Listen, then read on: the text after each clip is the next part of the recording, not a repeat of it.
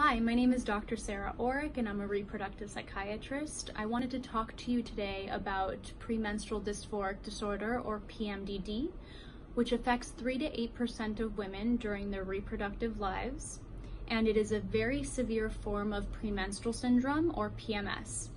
And so what happens in the 1 to 2 weeks before a woman has her period, women with PMDD have very severe mood swings and irritability, and usually that resolves in the week of the period. And what differentiates PMS from PMDD is that PMDD really has a significant level of impairment for a woman. So a lot of conflicts with loved ones, impairment in functioning at home and at work, and that's what really makes the two diagnoses different.